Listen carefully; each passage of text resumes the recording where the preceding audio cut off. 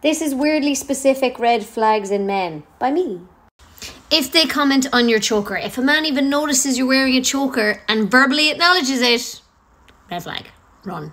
When you work together and you're on a work trip and you're staying in the same hotel, in the same kind of rooms, and he asks to see your balcony, go look at your own balcony. When you ask what they're drinking and they say, my cum, why don't I pour it on your face and cut out the middleman? Man drinks his own cum, run. When they recommend podcasts, when they say, I know you're married, but no buts. And last but certainly not least, when they stand behind your car like this. I know it's a fucking parallel park, John.